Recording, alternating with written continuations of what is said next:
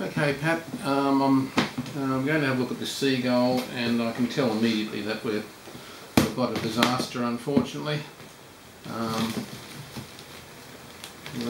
Looks like it's lost its circulation. That's quite a little seagull. He's full of bounce.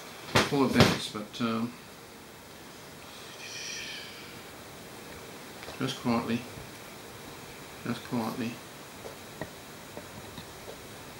The leg is withering. And I have been massaging it with Be Relieved. Yeah, sure. You've been doing what you can. Yeah, because it's been very cold. But we've got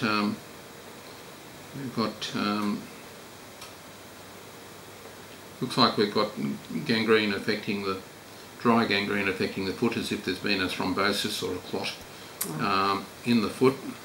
And at the moment it is up to here, probably up further if the truth be known.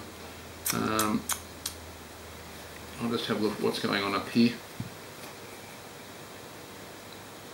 This is looking a lot better up here. Oh, good. So the infection is under control, I think. So I must be getting some of the medication. Yeah, I think that part's working.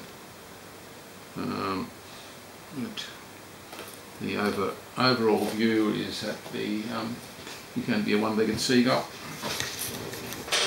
Just a matter of when we do the amputation, I think. Fortunately, seagulls are one of these birds that adapt fairly well if they live near a beach or